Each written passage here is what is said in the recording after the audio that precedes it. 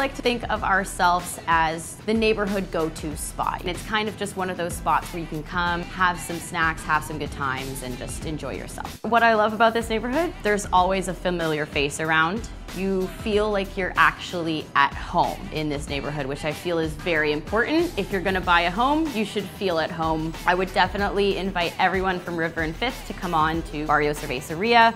We have lots of amazing cocktails, delicious tacos. We've got amazing guacamole made every day, and it's also a great place to come and hang out in the summer. My name is Emily Phillips, and I'm the event coordinator here at Barrio.